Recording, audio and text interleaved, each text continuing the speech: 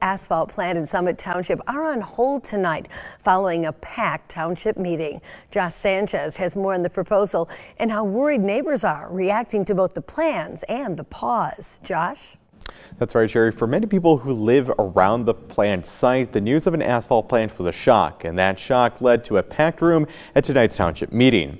Now, while business owners behind the idea say that they are filling a need in the area, residents say they don't want it in their neighborhood.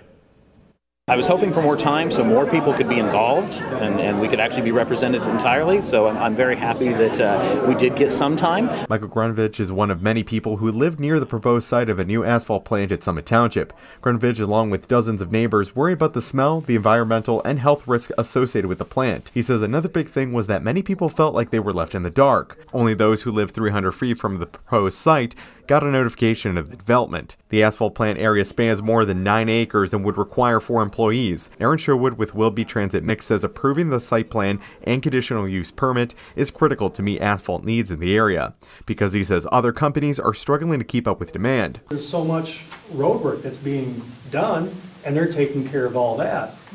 We're just trying to help, the smaller guys, and we just see a need for it. Sherwood said developers paid close attention to following state environmental regulations and creating a plan with neighbors in mind, but many in the crowd were ready to shut it out. It's very unfair to say it's your fault because you bought there. Some in the crowd pressed township trustees to reject the request either through finding a current ordinance or on environmental grounds. In turn, trustees said there were no problems with the application sent to the Planning Commission and that the requests were only one step in the long process before construction could start. After several hours of discussion and questions from the crowd, township trustees voted to table the development requests until every board member gets a chance to weigh in. This is a big deal. There's no question about that. We're not taking this lightly.